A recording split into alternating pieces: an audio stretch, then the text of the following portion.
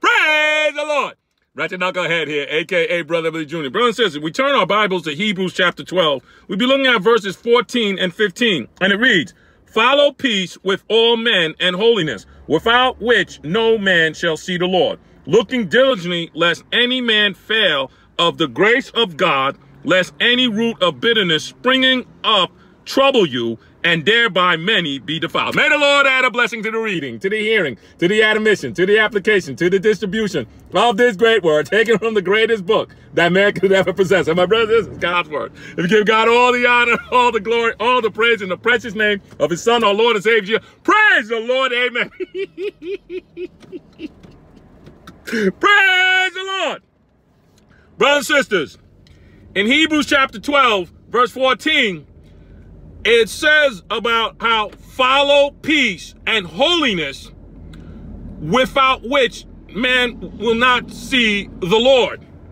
And there'll be those who erroneously interpret that as to mean you have to be holy, you have to stop sinning, be ye holy as God is holy, and God's not going to do nothing, have nothing to do with you if you're sinning and you're not holy and you're not doing right and all, because God won't see you if you're not holy. In Hebrews chapter 12, it starts out where the Hebrew writer says, "Wherefore, seeing we are compassed about with a great cloud of witness, let us lay aside every weight." And that weight is speaking about is the law, or trying to do right unto God. Let's lay aside that. Let's lay aside every sin that beseeches us. You can lay aside the sins that beseech you, because Jesus Christ, through what he did on the cross, all your sins are forgiven. So you don't got to be sin conscious no more. So lay aside the weight, the law. Lay aside the sin. You don't got to be sin conscious no more, because Jesus Christ, what he did on the cross, all your sins are forgiven, past, present, and future. And then watch this. The Hebrew writer then instructs the believer that let us run with patience the race that's set before us, because we laid aside the law. We laid aside the sins, because all our sins have been forgiven. We're no longer under the law, but we're under grace. Let us lay them aside so that we could run a race with patience. And why? Because now we could look to our Lord and Savior Jesus Christ. Jesus Christ, the author, the finisher of our faith.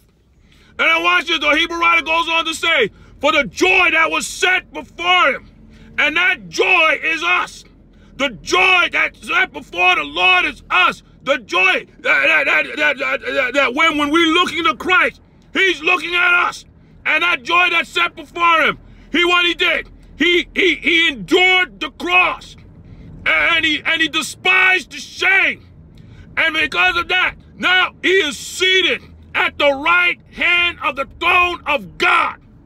And so when we look to our Lord and Savior Jesus Christ, we are now following peace, because Jesus Christ is the Prince of Peace. Jesus Christ is Jehovah Shalom in the flesh. So when we're looking to Jesus Christ, the author and finisher of our faith, we are following peace. So when we pick up now, Hebrews chapter 12, verse 14, follow peace. Because why? Because we're looking to the Jesus Christ, the author, the finisher of our faith. And he's the Prince of Peace. So we're following peace, wherewith no man no man cannot see the Lord, and holiness, wherewith no man cannot see the Lord. So when we're looking to our Lord and Savior Jesus Christ, we're following peace and holiness, wherewith no man can see the Lord. They'll see the Lord in those who are looking to our Lord and Savior Jesus Christ, the author and finisher of our faith, because they're following peace and holiness. When you look to our Lord and Savior Jesus Christ, you're following peace and holiness. And so,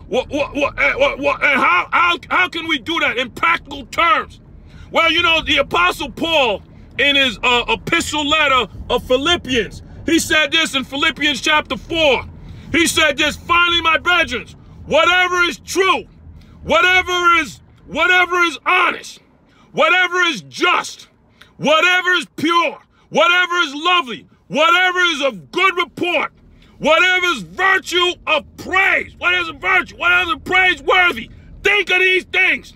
Meditate on these things. When you think of these things that are true and honest and just and pure and lovely and of good report and of virtue of praise, when you think of these things, you are looking to the author and finisher of our faith, our Lord and Savior Jesus Christ, and you are following peace.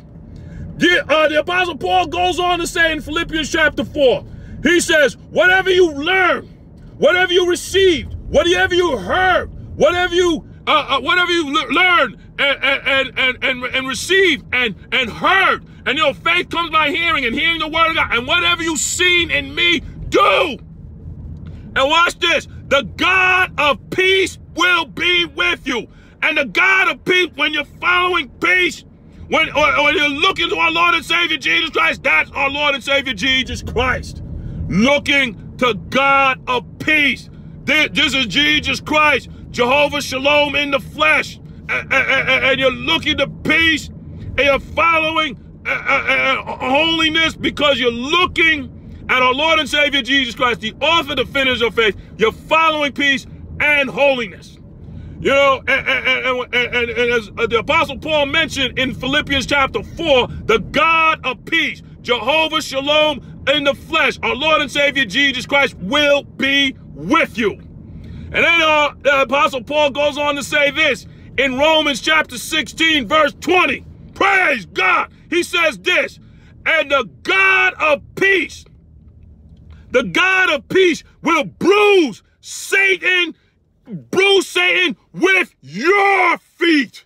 With your feet. When you look into our Lord and Savior Jesus Christ, following peace, and the God of peace, which is our Lord and Savior Jesus Christ, Jehovah Shalom in the flesh, the God of peace shall bruise Satan with your feet shortly. And the grace of the Lord Jesus Christ will be with you. Amen. And then when we finish off, Hebrews chapter 12, verse 15, it says, looking diligently. How do you look diligently? Looking to the author and finisher of our faith, Jesus Christ, following peace and holiness. And when you do that, watch this.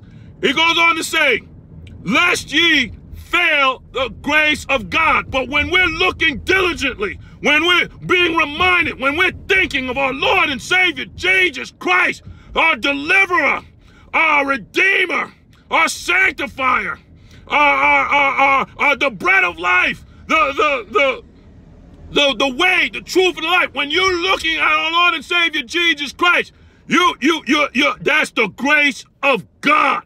And where Hebrews chapter 12 talks about lest when you fail to the grace of God, you're not looking at our Lord and Savior Jesus Christ. And what's going to happen? A root of bitterness is going to spring up, and it's going to trouble you.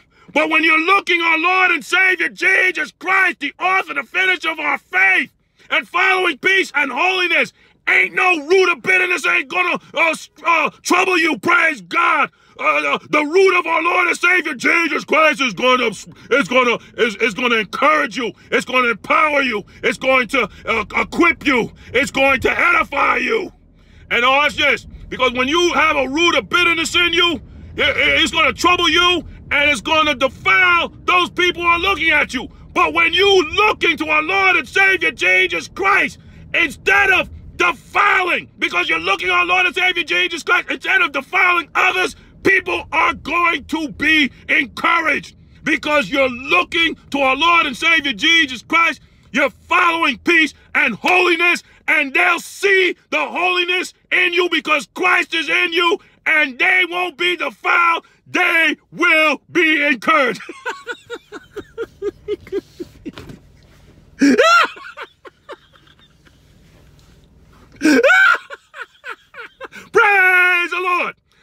Lord bless you. May the Lord keep you. May the Lord's face shine upon you. May the Lord lift up his countenance to you. May the Lord give you his peace. And may the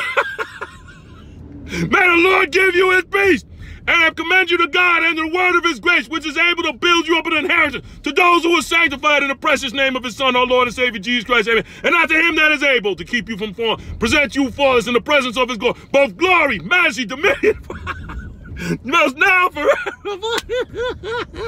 Amen. Praise the Lord. God bless you.